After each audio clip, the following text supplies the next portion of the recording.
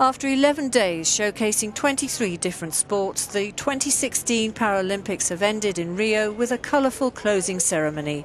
Thousands of spectators filed into the iconic Maracana stadium, where singers, dancers and Brazilian music completed what the president of the International Paralympic Committee said had been uniquely Brazilian and wondrous games.